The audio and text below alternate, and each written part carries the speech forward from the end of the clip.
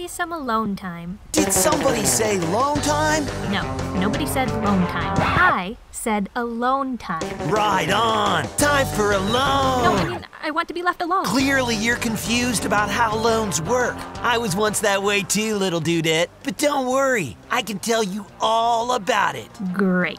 Loans are like surfboards because there are different kinds to suit your individual needs. Student loans for tuition, mortgages for buying property, auto loans for getting a vehicle, small business loans for entrepreneurs, and payday loans. Although, to be honest, I'm not too stoked on those. They're kind of the worst. So loans are tailored to the stuff that most people can't pay for up front. Totally. A typical loan looks like this. There's the principal. That's the amount you're borrowing. Then there's the interest rate. That's a percentage that your financial institution charges you for lending you the money. Then there's the term. That's the amount of time you have to pay it all back. That makes sense so far. Righteous. Loans can either be secured or unsecured, depending on whether or not they're protected by collateral. Collateral is something valuable that the lender can take as repayment if you default on your loan and can't pay it back. It's usually something big, like your house or a vehicle. That sounds scary. Why even bother with a secured loan? Because secured loans usually have lower interest rates since they're less risky to the lender than an unsecured loan. Don't worry, little dudette. They're only scary if you can't afford your loan. Are there other ways to lower the interest rate? Interest rates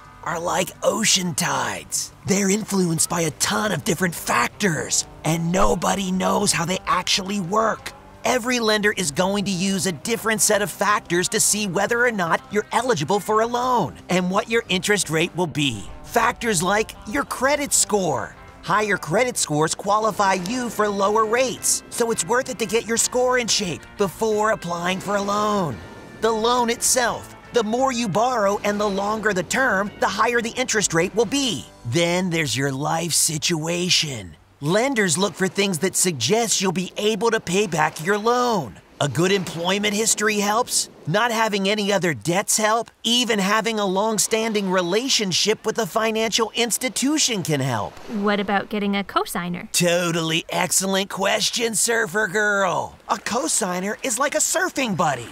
If you wipe out on your loan, he or she is the one responsible for its repayment. But being a cosigner is as risky as hanging 10 in a hurricane because your credit history can be affected by the loan as if it were your own. So it needs to be someone who trusts you a lot. Totally. I have one more surf tip for you, and that's to see whether or not your loan has a variable or fixed rate. Fixed rates stay the same throughout the entire term of your loan, whereas variable rates are based on a chosen index. If that index goes up, so does your rate.